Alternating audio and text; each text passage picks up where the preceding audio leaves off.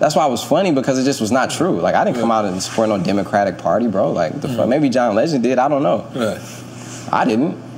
But to be fair, he said both of y'all did. But was it that, or was it talking about when he met with Trump? Because I felt like that's where a lot of. And by the way, I was there today when he met with Trump on the plane with him. Get out of here. We flew to Uganda, to Africa. I was there on the plane with him and Kim and his daughter and his dad. Wow. Flying to Uganda. We reading about how black people are the real Israelites and all this amazing history. Flying to Uganda. We reading about how black people are the real Israelites and all this amazing history.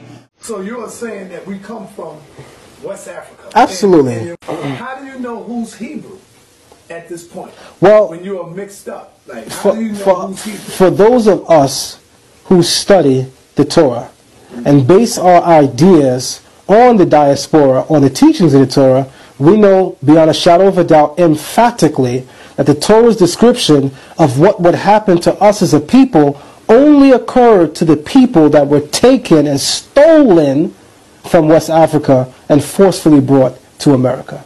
We're the only people that's been placed on ships. We're the only people that had yokes of iron on our neck.